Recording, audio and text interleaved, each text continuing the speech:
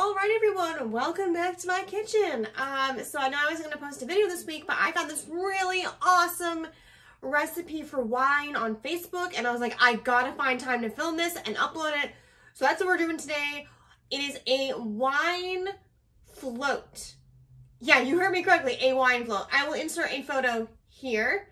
This is where I found the lovely inspiration for this recipe. If you go to this website here above, I don't know if you can see the website link, but that's where I found it. It looks super cool, super delicious, and I had all the ingredients, so why as well make it. All right, so you need to start with a sweet wine, particularly a sweet red or a Pinot Noir would work best. So we're using Yellowtail Pinot Noir because I had that on hand. But you can certainly use any sweet blend of wine you want.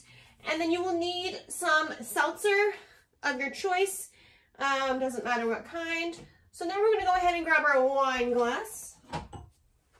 I'm going to use a smaller wine glass and make a small serving since, you know, I'm traveling. I don't want to have a lot of wine in my system while I'm traveling, so we're going to go with a light version of this, but will let me go over here. So we're going to start with the wine. So we're going to do a little bit in here. All right, sure. So half a glass of wine, roughly-ish. Sure. And then we're going to top it with some ice cream. So I have Brigham's vanilla bean ice cream because vanilla bean really pairs well with Pinot Noir. The website linked Pinot Noir as the first choice for wine for this, and they said that vanilla bean goes really well with it. And I had vanilla bean, so I was like, what the heck? If you are using a sweet red that has like black cherries or currants or blackberry, you could certainly switch out the ice cream flavor for like a blackberry ice cream. Those do exist and they're quite delicious. So you could switch out your ice cream flavor to suit the palates of your wine. That's certainly an option there. But just for the sole purpose of the video, we're doing vanilla bean. All right, well, let me go ahead and take some ice cream out of here. All right.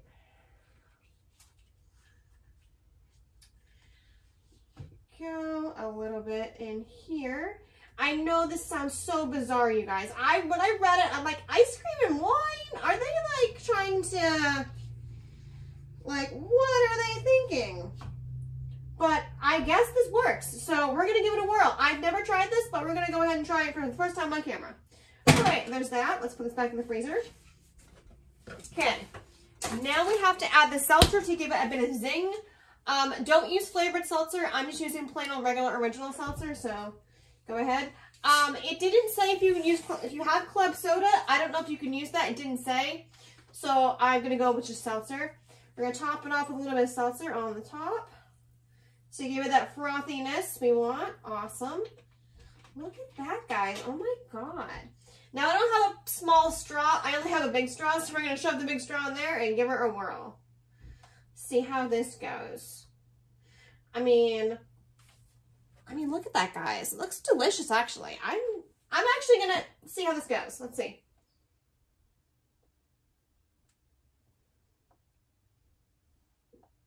Okay. It's more wine than ice cream, but let's see. Let me skip the straw because the straw doesn't really give me flavor. So let's go in with a specialty float spoon. I have these float spoons. I got them somewhere many years ago, so we're gonna go ahead and use these. Let's see. Get a bit of the ice cream and the seltzer and the wine.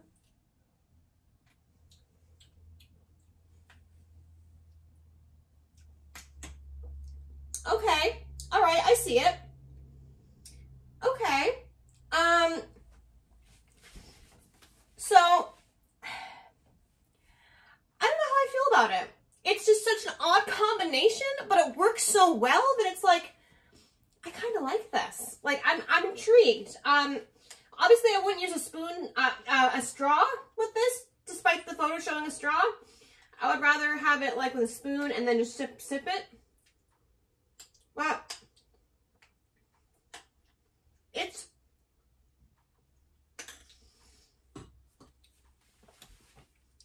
I don't know. I can't quite give it, maybe it's just this wine I used. I don't know. I taste a lot of the wine, so I may not do the right ratio. I don't know. I followed the recipe exactly how it said to do. It's an equal parts seltzer to wine and ice cream, but I used a smaller glass, so maybe I poured too much wine. Not sure. It does taste very good, I will say. Like, when you have the ice cream and the wine together, it is a very good flavor. But definitely for this recipe, do not use a dry red. Do not use dry reds. It will not work, trust me. The website said dry reds are a no-no, so we stick with what we have. But yeah, this is actually really delicious. It's interesting.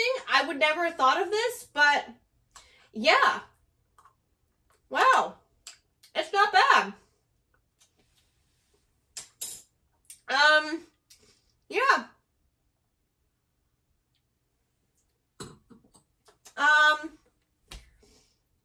Very interesting concept and idea. So yeah, this would be a fun summer treat for sure.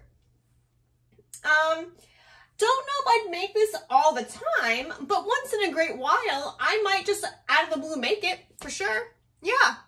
I think I would love to try other wines that are sweet reds and make it. The website shows at the very top a few other recipes, including rosés and champagne.